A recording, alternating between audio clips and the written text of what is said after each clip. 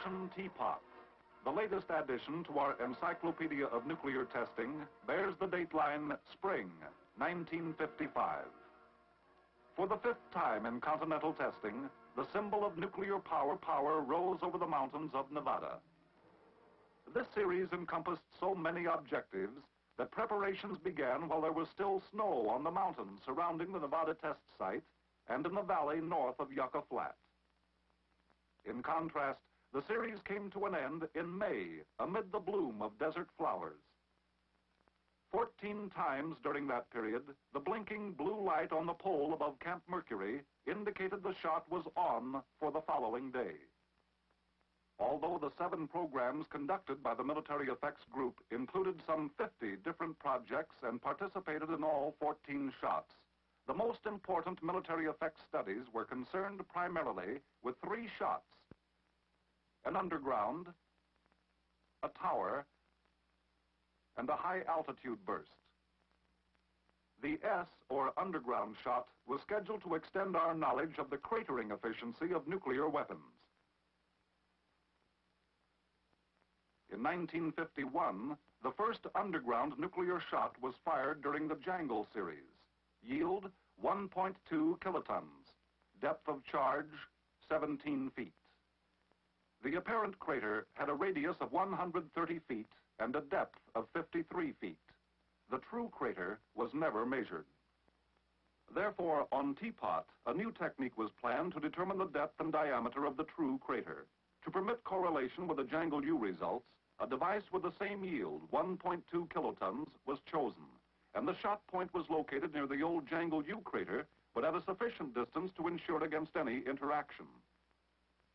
Vertical holes 8 inches in diameter were drilled into the ground in a straight line bisecting ground zero. Sand mixed with a colored dye was poured into each hole, red, yellow, and black respectively. 3 holes, including the one at ground zero, were at a depth of 200 feet. Additional holes were dug, varying in depth from 150 to 50 feet, for a total of 21 holes, the outermost being 350 feet from ground zero. After the burst, when the soil has cooled radioactively in 6 to 8 months, the remains of these colored columns will be excavated, the dimensions of the true crater established, and the zone of rupture defined. At ground zero, or rather under ground zero, a weapon hole 11 feet in diameter was dug to a depth of 70 feet to permit a charge depth of 67 feet. It was expected that this depth might produce a change in the TNT cratering equivalence of the nuclear charge, with consequent revision of the scaling curves for underground shots as extrapolated from the Jangle results. In addition, it was hoped that further data could be established on the relationship between atomic detonations and high explosive tests in Nevada soil. With such a relationship confirmed, HE tests could be made in other soils at various depths to be representative of the target applications throughout the world. The actual digging of the hole and the placement of the weapon also served as a stockpile to target sequence test of ADM, or atomic demolition munitions.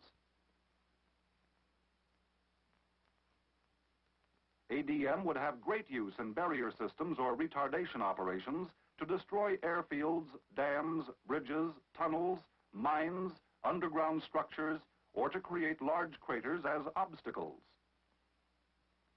And as a basis for training, studies were made of the problems encountered in planting such king-sized land mines. Estimates of the time required to hole out such a device were substantially confirmed. Secondary objectives of the underground shot were to obtain additional data on fallout and residual radiation, base surge, ground shock and air blast, and earth shock loading. Studies of radiation on this shot were especially significant because of the immense amounts of soil that would be contaminated and dispersed over the surrounding terrain, both from the base surge and fallout. Collectors and samplers, badges and dosimeters were set out before the burst at locations predetermined by the wind forecast. Those in hot areas were set out on trailers attached to long lengths of cable so they could be hauled out safely.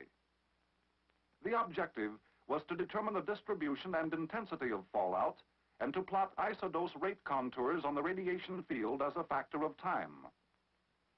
Transient surface and underground phenomena measurements included air blast, earth pressure, acceleration, and strain, all as functions of time over a range of 200 to 600 feet from ground zero.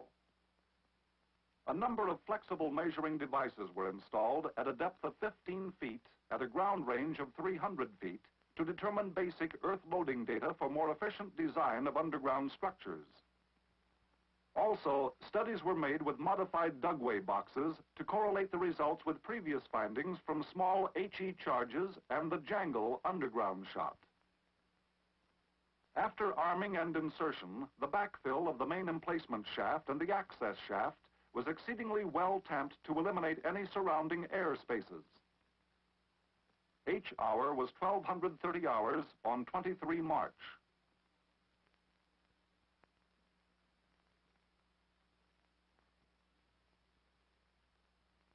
As expected, the base surge phenomenon was clearly visible. The throwout reached a height of 700 feet and a maximum diameter of 1,300 yards. The diameter of the base surge extended beyond 1,760 yards and definitely carried radioactivity of high intensity in the upwind and crosswind directions. Time of arrival data, downwind from ground zero, show that the fallout traveled at about 2 miles per hour ground speed. Cloud growth studies indicated a maximum height of 10,500 feet at 10 minutes after detonation. Radiation surveys were made by lowering an instrument from a helicopter over the crater at H plus 1 hour and 40 minutes. Calculations indicated that the dose rate had been 6,000 Roentgens per hour at H plus 1 hour, just inside the crater lip and extending out to 150 feet on all sides of the crater. 90% of the activity on the crater lip was in the first 12 inches of depth. In general, good correlation was noted between the gamma field intensities as predicted from HE and nuclear data and the observed intensities. Using the T to the minus 1.2 decay factor, a plot of distribution and intensity of fallout at H plus 1 hour showed almost a tenth of a square mile enclosed by the 3,000 Roentgens per hour line, almost half a square mile at 500 Roentgens per hour, and about 1 1/4 square miles at 100 Roentgens per hour. The 20 Roentgens per hour area reached about 4 miles downwind. Samples of the soil in the fallout area, analyzed by a scintillation spectrometer, revealed that the residual gamma spectra were predominantly those of fission products with small amounts of neutron-induced activities in manganese-56 and sodium-24.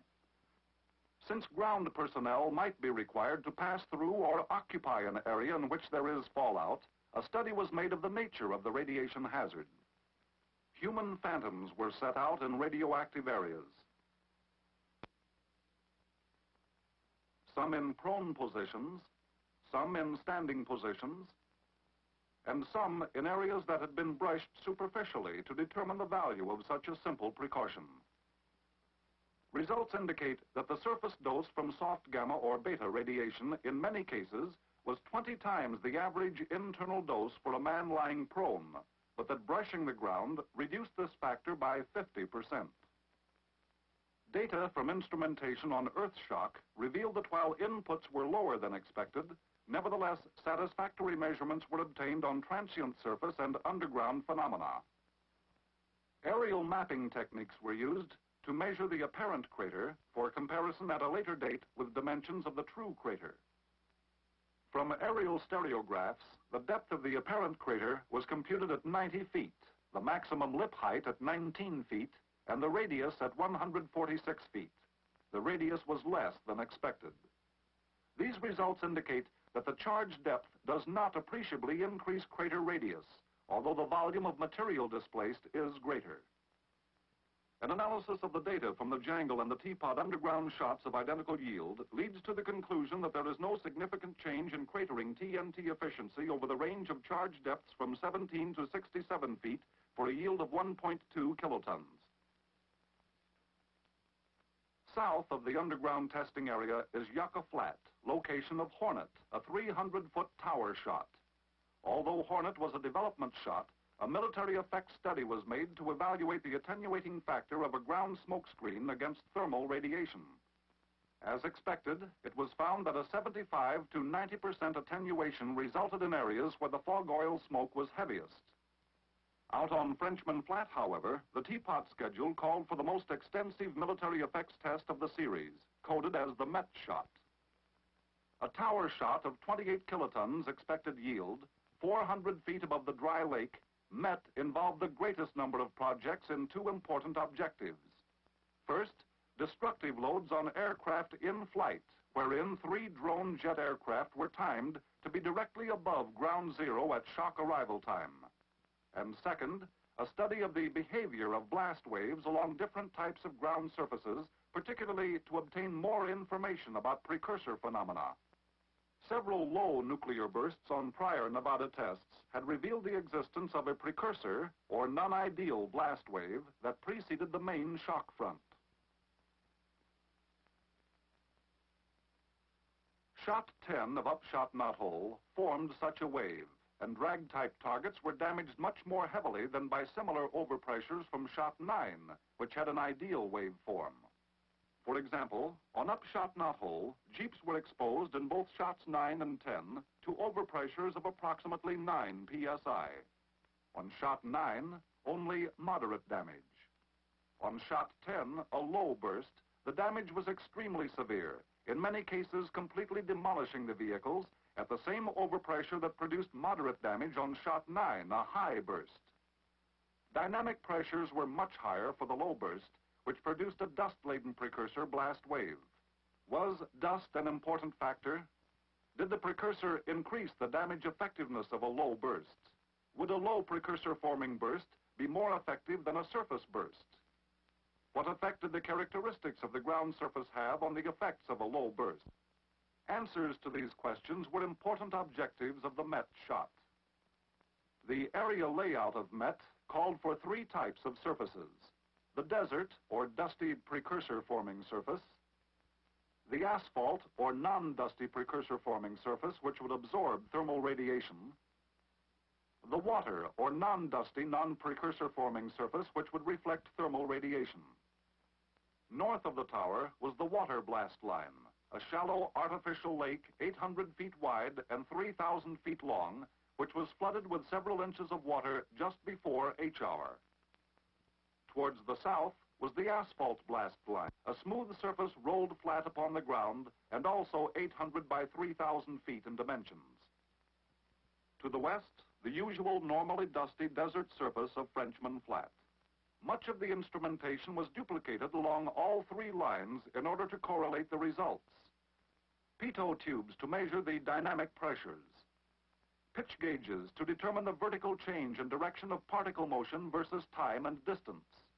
Snob gauges to measure the dynamic pressure of the air alone in the presence of dust. Density gauges to measure the density of air and dust, and to determine blast effects on objects of varying shapes. Spheres, cylinders, and force plates were set up at instrument stations. Throughout the Met test area, each instrument was ready to catch a specific clue that would aid in solving the problem of the precursor. What was the quantity and size of the dust particles carried by the shock wave? Dust samplers and beta densitometers would get the answers. Along the 3 blast lines, jeeps, as drag-type targets sensitive to dust loading, were parked at various orientations at predetermined distances from ground zero. Likewise, drag-type structural elements and simple shapes were positioned. Some were concrete cubicles with instrumentation mounted on them. Some were old upshot knothole structures, such as the bridge members and trusses, water tanks of welded and riveted construction, and several of the existing test structures. Some structures were covered with 3 feet of earth to evaluate such protection from a blast wave estimated at 17 psi overpressure and 120 psi dynamic pressure. A special study of the effects of positive phase duration was begun on this shot. 2 sets of buildings were erected of steel frames with 2 different types of wall paneling. Theory predicts that as positive phase duration is increased, the peak pressure required to cause a given level of damage is decreased for certain target types. In order to obtain positive phase durations differing by as much as 10 to 1, 2 shots are required for the study. One with a nominal yield in the kiloton range, and the second in the megaton range. For example, the Teapot buildings were to be exposed to a positive shock phase duration of less than 1 second at 3 to 7 psi, while later in the Pacific, it is planned that duplicates of these same buildings are to be exposed to a large yield positive phase duration of 5 to 8 seconds at lower overpressures. Since the water blast line afforded the possibility of a clear or ideal shock wave with classical free air characteristics, a study was set up to determine the structural response of fighter aircraft horizontal stabilizers. 6 F-80 and 3 F-86D stabilizers were mounted vertically at a high angle of attack to obtain lethal gust loading.